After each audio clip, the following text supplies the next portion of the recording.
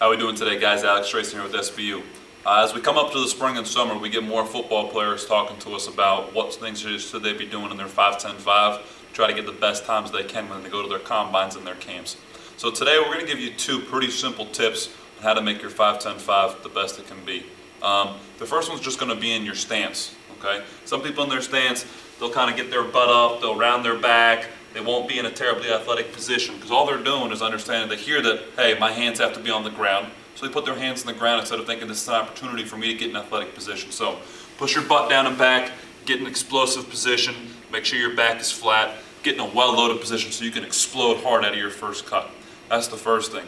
The second tip we're going to give you is when you sprint 5 yards to that first cone, don't turn and run all the way. We're going to do a crossover run.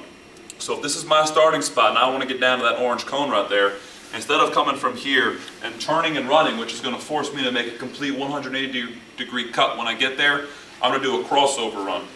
So when I come out of here, I'm just going to cross over for a couple steps here, touch, and now I can turn and sprint all the way down to the far cone.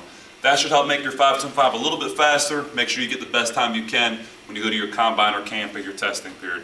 Thanks for checking in with SPU. Be sure to check out our website at SportPerformanceU.com.